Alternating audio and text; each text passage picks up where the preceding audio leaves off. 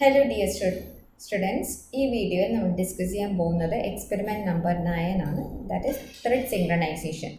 Aim is to implement a Java program that shows thread synchronization. The thread synchronization theory point of view, that is theory exam this topic important adeypole lab exam this experiment important so ningal thread synchronization kurichu choichu kayal ee program ningal endayalum lab exam nu vendi ningal padikkanam experiment padikkanam so ee program thanne ningal theory choichaalum ezhudiyal madiyagum. Okay, so I'll go to the first step is start. Second step is create a class name table. Then create a synchronized method. ഒരു synchronized method ആകുമ്പോഴത്തേക്കും synchronized method ആണെന്ന് കാണിക്കാൻ വേണ്ടി we use the keyword synchronized. Okay, so create a synchronized method named print table to print the multiplication table. Create a thread named myThread1 that extends thread class. In myThread, അപ്പോൾ നമ്മൾ ഇവിടെ ഒരു thread create ചെയ്യുന്നു. First ത്രെഡിൻ്റെ പേര് myThread1 എന്നാണ്. അത് thread ക്ലാസ്സിന് എക്സ്റ്റെൻഡ് ചെയ്യുന്നുണ്ട്.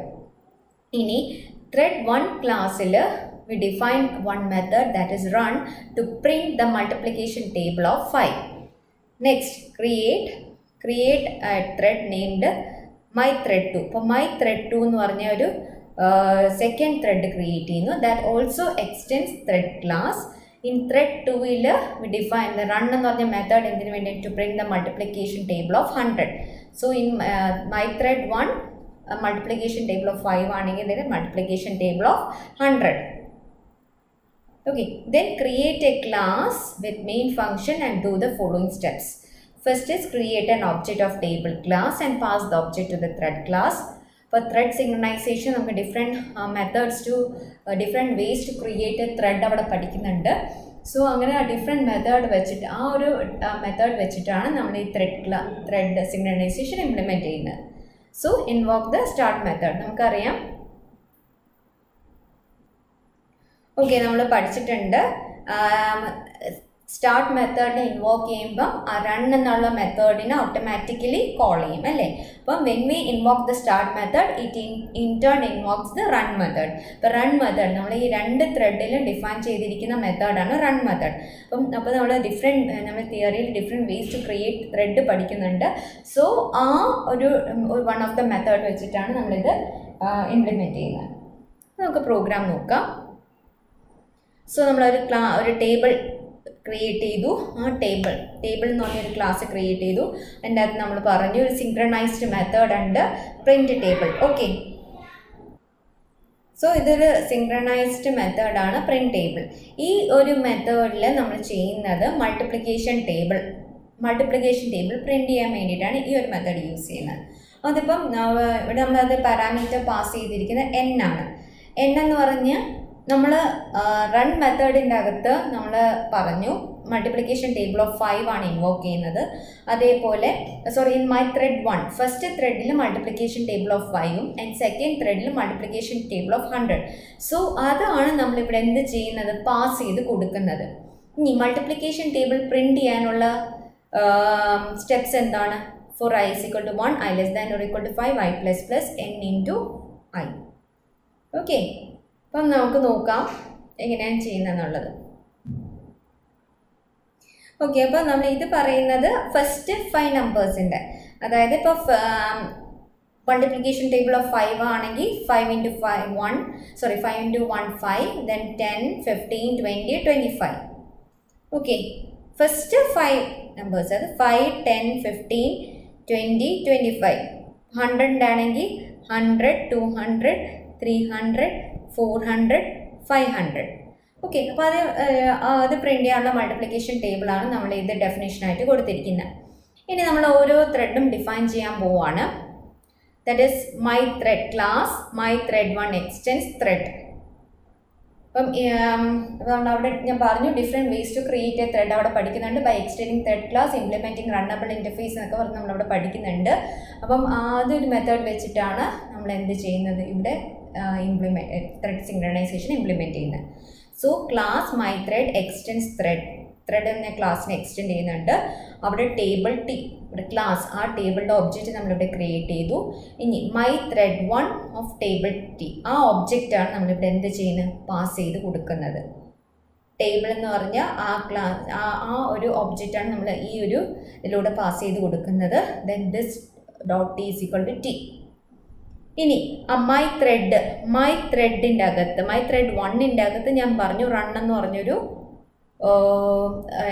മെത്തേഡ് ഡെഫിനിഷൻ കൊടുക്കണം. അവിടെ എന്താ കൊടുത്തത്, T dot print table of 5. അപ്പോൾ T dot print table of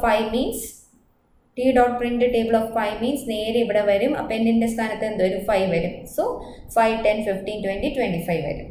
okay, അപ്പോൾ അത് ഇംപ്ലിമെൻറ്റ് സെയിം രീതിയിൽ തന്നെ നമ്മൾ മൈ ത്രെഡ് 2ഉം ഡിഫൈൻ ചെയ്യണം. Class my thread 2 extends thread table T, my thread 2 of table T, this dot T is equal to T.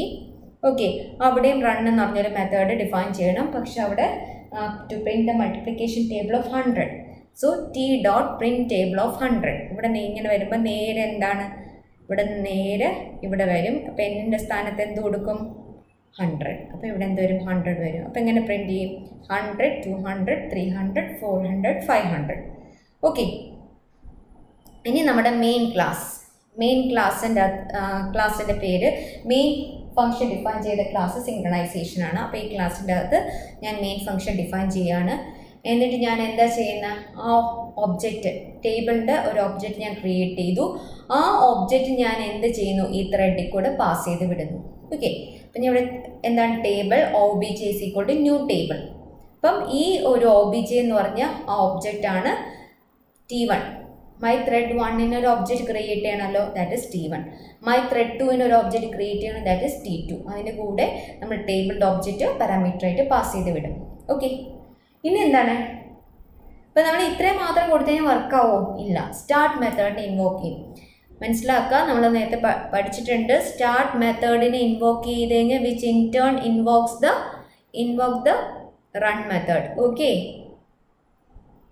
അപ്പോൾ എവിടെ T dot start കണ്ടാൽ നേരെ എവിടെ പോകും, T1 എന്ന് പറഞ്ഞാൽ ആരുടെ ഒബ്ജക്റ്റ് ആണ്, T1 എന്ന ഒബ്ജക്റ്റ് മൈ ത്രെഡ് 1. അപ്പോൾ മൈ ത്രെഡ് 1ൻ്റെ അകത്തുള്ള റൺ മെത്തേഡിനെ ഇൻവോക്ക് ചെയ്യും.